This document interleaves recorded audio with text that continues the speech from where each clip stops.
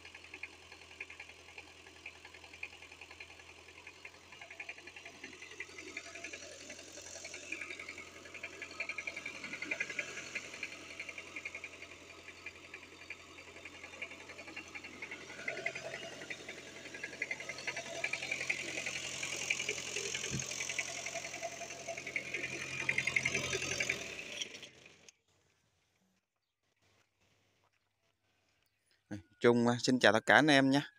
Đây thêm một cái video Trung đăng đầu món nhé anh em. Trên cái video này thì Trung lại đăng trên cái xe cái cặp xích này thì nhận cọc rồi nhé, nhận cọc ngày hôm qua. Hôm nay là ngày tháo này, nhận cọc là chiều hôm qua đấy. Bây giờ Trung đăng đến cái bộ chân tú nhé, gọi là chân tú cũng không đúng, nó gọi cái chân gì cũng không biết luôn.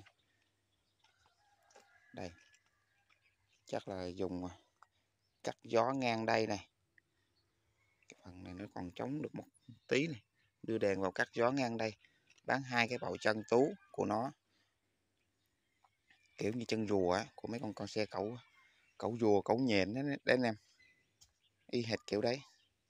Xoay xếp vào được, quay ra ngoài được. Đây là trục ắc đứng này, hàng mình dùng, dân dùng, nó cũng xấu rồi, nó không có đẹp gì hết á, nhưng mà còn làm việc bình thường, còn hoạt động bình thường.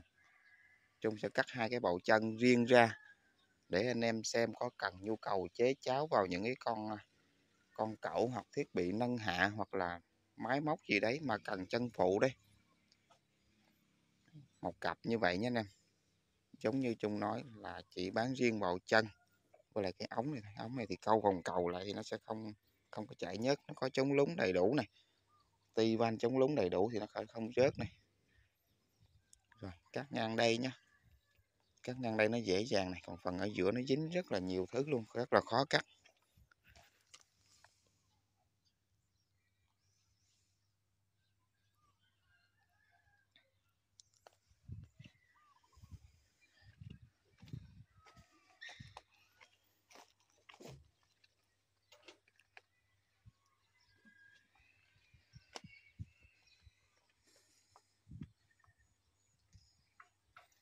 Đây, kết cấu của nó như vậy đấy anh em.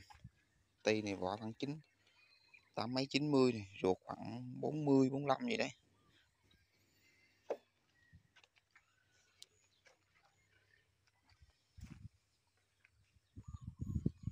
Anh em có đúng nhu cầu sử dụng thì liên hệ nhé.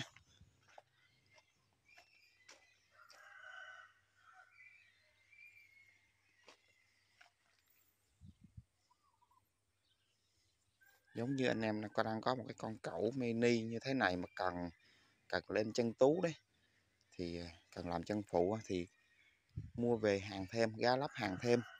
Mấy con xe cuốc thì bản thân riêng của nó chỉ có lam thôi, có làm phía trước thôi, nó không có chân nhé. Cẩu chuyên dùng thì lại có chân.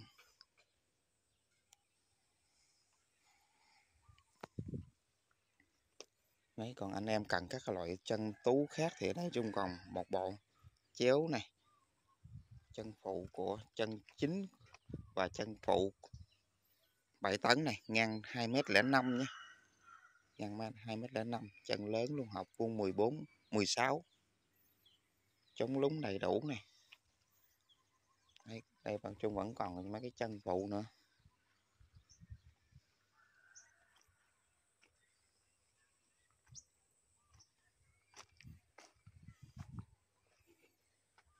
Ti chế các kiểu cũng còn một số nhé anh em.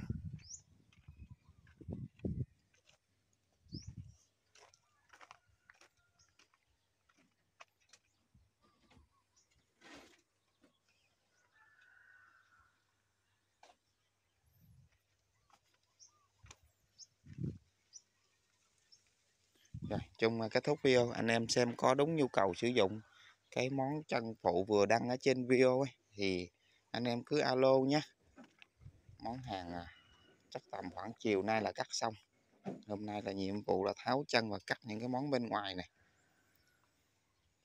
Sau vài hôm nữa Trung sẽ đăng mấy cái phần giống như là mâm quay. Video làm việc của nó thì nó có sẵn hết rồi. Trung đăng cách đây khoảng 6-7 ngày trước thì video làm việc cẩu đòn hoạt động ngon lành. Cái con này rã vì có cái lý do của nó. Một là mình có xe mới, thứ hai nữa thì mọi thứ nó chạy nhớt một ít, lười phục hồi.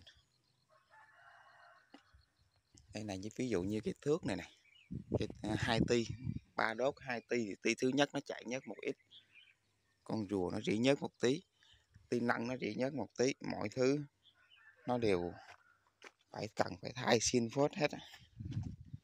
Công tắc đây cũng rỉ này.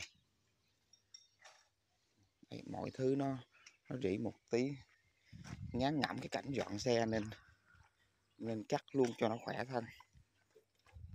Có quay to thì không có bị rỉ nhớt ở trên thước nó chạy xuống thôi. Quay to thì êm, không có chảy. Đây, dàn cả ống cổ mâm 025.